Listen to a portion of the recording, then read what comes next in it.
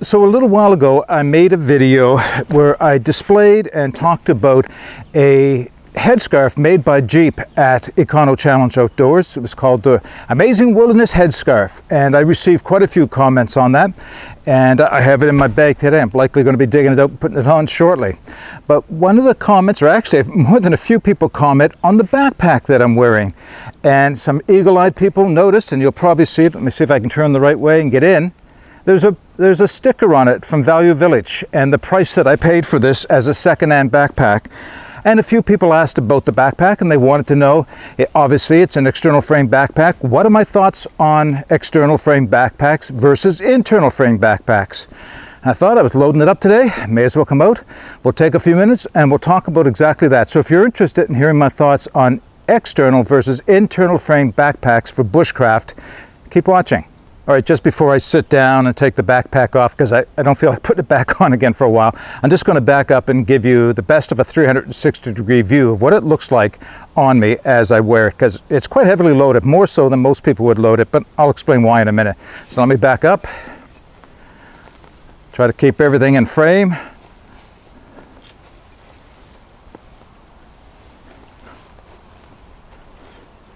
So I'm wired into the camera, so I can't do a full 360. Okay, now I'm going to take the backpack off, and before I start taking things out of it, we'll have the discussion about internal versus external frame backpacks. Okay, that's better. Warm day, running about 27, 28 degrees at 11 o'clock in the morning here in Halifax, 28 degrees Celsius that is. So that's warm for us for this time of year. It's still mid to late June right now. And the warm weather really has yet to hit, so I don't know what to expect this year. It's a little disappointing to have warm weather this warm, this early, without rain, because of course that means we're back under a fire ban, no fires today. That's okay, I have an alcohol stove, but that's not the point of discussion for this video. So what is it I'm trying to accomplish today? Well, I think what I wanted to do was first off respond to the comments or the questions that were asked of me in that previous video, but also to create a discussion around internal versus external frames for bushcraft specifically, and I'll explain why in a minute. It's not my intent necessarily to convince you that what I believe is the right way to go. It's a decision that you make for yourself, of course, and it's going to be something that well, you know, a lot of the time it's based on what are you using the backpack for more than anything else. But I'll give you my points and my thoughts on this, and then maybe that'll help you make some decisions on your own. So, to begin with, the backpack that kind of drew the attention, everybody, is this one. Now, the funny thing is, this is the second one that's appeared in my videos that are kind of Franken packs that I've cobbled together from other packs that I've bought secondhand, and this one just seems to be, well, not seems to be, it is my favorite at this point, and I've got a lot of work to do to get it to a point where I think it's a really good working backpack for in the woods. But what caught most people's attention was this price tag. Let's see if I can get it in frame here. Where is it? Have I got it there? There, hopefully that's showing up. I picked this up probably 7 or 8 months ago at Value Village, our local thrift store, for $8.99 Canadian. And what was cool is there was actually a sleeping bag tied to the bottom of the backpack. It was tied on with some paracord, and it was tied on so tight that I had to cut the paracord. I couldn't get it off. When I got it home, I looked at the sleeping bag. It was an old Canadian military down sleeping bag that had been left to go mildewy. It stank. I washed it. I put it outdoors, let it blow in the wind, but no, there was no salvage in it. So that went, but still, for $8.99, I got what I think is a really nice frame. It wasn't even the pack itself that was after, it was just the frame. So what this is a Camp Trails, rather large volume frame. Again, there's the symbol up here for Camp Trails. And the bag itself is old, to say the least. I'll lift it up and show it to you again. It's sun damaged in areas, it's faded in other areas. You know, it's not threadbare, but there is thread starting to show through, especially around the zippers and the like. And it was just an old school vintage external frame backpack. So I had one. I had a really nice external frame backpack, a Kelty Tioga, a really nice coyote brown. I don't think they called it that. A nice rusty colored brown. And I had that for years, and I let it go. One of the things I regret most of selling to somebody, I let it go for what I paid for it, which wasn't very much to start with because it was secondhand. I really wished I had kept it. And the reason I let it go is because I found I wasn't taking it out into the woods as the way I'm using them right now. Because the thing sat so high on my back that it came right up to the top of my head, the way the frame was situated and the back was attached to the frame. And it was just made it difficult for going through the woods. So I let it go because it didn't occur to me at that point that I could take the bag off of the frame and drop it down the backpack, so somewhere at my shoulder height. And that's kind of what I've done with this backpack. That's the nice thing about a lot of these frames, is that you can take the bag off and there are multiple attachment points that allow you to drop the bag down the frame a little bit. So I'll show you what those are on this one. It's probably going to be different for a lot of backpacks. I'll tell you what else I've done to this to modify it to date, and I'll tell you where I want to go with this. But I'm also going to open that portion of it up to you. I'm looking for some ideas really from you that maybe you can provide me on what I can do to modify this backpack to get it to where I want it to be. All right, so I'm just quickly going to show you. I did show you a 360 wearing it. I'm going to try and show you here. There is points all along the backpack and the frame where little clovis pins can go through and be hooked on to keep it from falling loose, and you can move it up and down the frame. The frame itself still extends up above my shoulders, this portion of it here, but at least the bag is not a problem anymore. However, having said that, the frame is a problem. Those two extensions on the top of the frame are catching on branches when I'm bushwhacking. You know, I'm getting caught up and pulled backwards, and I have to take that into consideration as I move through the woods. My intent at some point when I get the right bag, because I will replace this old nylon bag, when I get the right bag, is I'm going to cut off maybe 5 inches off of the top of the extensions on this frame, so that they come at flush with the top of my shoulders, but still have enough that I can hook a bag on. I could do that now with this pack, and I may do it because there's still room for me to move it further down the frame yet. So that's why this frame. I think in its day, this was a really good backpack, state of the art in its day. But that was a long time ago, I think. You know, let me show you what else I've done to it, and we'll have a little bit of discussion about external versus internal. So these are the original shoulder straps, very simple.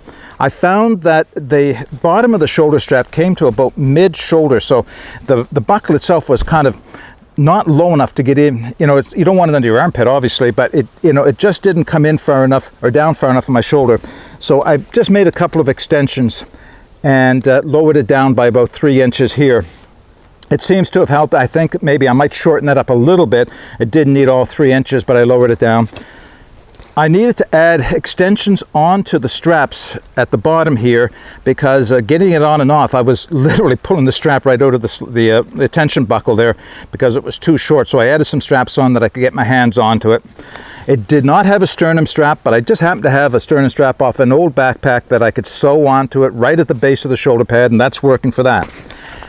The waist belt. The waist belt on this was just that, a belt. There was no padding in the back of it. It didn't even extend all the way around the frame. It just came off of the ends on each side. So it was a waist belt that did not support the weight of the backpack like you would like it to do.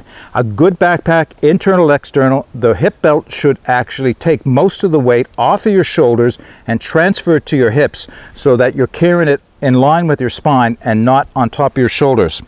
Another item I found at Value Village was I won't speak too much about it, but this waist belt right here. It's actually a photographer's waist belt. It's something a photographer would wear, a professional photographer would wear around their hips, obviously, so they can hang lenses, cameras, whatever else they need to, sound equipment. So when they're on the move, maybe a wedding photographer, and they have all kinds of things that they need to move, then that's where they'll hang everything off.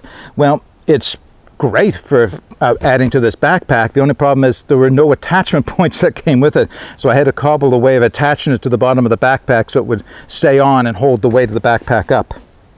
So those are the modifications to date. Now let me tell you where I want to go with it. What I want is a proper suspension system, and what I mean by that is I would like to have a proper set of curved shoulder straps that have load lifters, because there are the bars to work that with, that will come down and have a sternum strap like you would find on a modern backpack, and a matching hip belt that will attach to the frame properly and allow me to shift the weight off of my shoulders onto my hips. Kelty makes those, and I've been looking at, and they're actually not very expensive, actually very inexpensive. If you're interested, I'll put a link to Kelty in the bottom. The only issue I have right now is that Kelty of the US is not shipping to Canada because of the pandemic, so that's for the time being. But as soon as they start shipping again, I'm going to buy a set of shoulder straps and waist hip belt to add to this frame. The other thing is some type of a backpack. I'd like something that is more like my Helicon Tex Matilda in design. So an open bucket pack with maybe 2 or 3 external pockets on the outside of it. Something a little bit more military looking in nature in terms of design. It doesn't have to be a military backpack. However, if I can find a good, sturdy, properly sized, properly designed canvas backpack, or even a nylon backpack that's military surplus, like maybe an Alice pack, then I think that would go well on this frame if I can figure out how to attach it. But the other option is my friend Randall Graham over at Vinland Bushcraft, master blacksmith and bladesmith, is moving into making things out of canvas with some very old sewing machines. And he's thinking about designing backpacks that can be carried with or without external frames. And so I may wait until he's at that point and buy one from him. Okay, that's where my thoughts on this are going. If you have any suggestions on how I might modify this backpack for better use and for bushcraft, then please put them in the comment section below. Now quickly, external versus internal frame backpacks. So to begin with, a lot of backpacks that are chosen for bushcraft are ones that have, they often have a waist belt on it, but it's not for support or transferring load off your shoulders. It's actually more for keeping it close to your body when you're moving through the woods. The backpacks tend to be a little bit smaller in capacity, likely less than 40 liters, 30 to 40 liters. You might get them a 50 or 55 liter backpack. That'd be a rather large one for bushcraft. If they're loaded properly, and that means not too heavy, then they work just fine. The shoulders will support the weight just fine. But if you're loading up for a multi-day hike, or you have a lot of equipment that you want to take out to wherever you're going in the woods, they can start to become heavy, let alone not have enough room for everything in them. You'll have to end up strapping things on the outside. They just aren't big enough, in my opinion. They're just not big enough for winter trekking, especially if you're going out overnight. You need something that's more of a load-carrying backpack. And that's where the external frame backpacks came in. That's why they were popular. Through hikers back in the day, this was the backpack of choice because, well, one, they're not bushwhacking like I am and a lot of people are when they're trying to get into remote locations. So the height of the shoulders was not an issue for them. It was actually an advantage because it pulled the backpack closer to your back, more in line with your hips, and the weight was there sitting on your hips, very little on your shoulders, and it was much more comfortable for long distance hiking. Not so great if you're trying to move through the woods. They're quite inflexible. That's by design, and that's not a fault, that's just a comment on them. They're quite inflexible. Hence the advent of the internal frame backpack. So the internal frame backpack quite often sits lower on your back. It has a frame obviously inside of the material of the backpack itself. They ride closer to your body, and they're quite often designed so that they're more likely to move with you as you move through the woods. For bushcraft, I guess they're going to work just fine, even up to a 70-liter backpack. You can probably move through the woods without snagging up too much on branches. But, most people don't carry that much gear on it, certainly not on a day hike. Video creators often do, because I've got gear in here that I'm going to be reviewing. I've got camera gear and things like that. So I tend to carry more than just the average person going out on a day hike. So what are the advantages of an internal frame backpack?